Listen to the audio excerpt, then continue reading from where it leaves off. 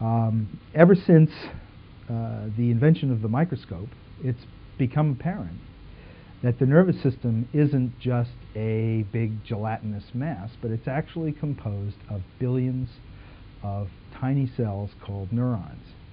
And each of these neurons can have up to 100,000 or even more connections with other neurons in the brain.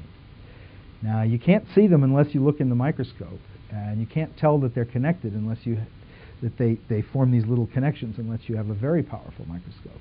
But with the advent of this kind of technology, we've been able to see that the brain actually consists of all these many, many little cells.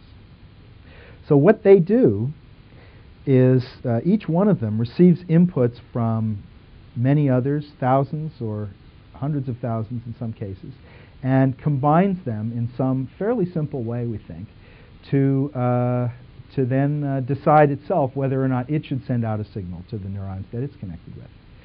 And so the idea emerges from this that all of our mental life, all of our cognitive activity really reflects the interactions among these very simple processing units.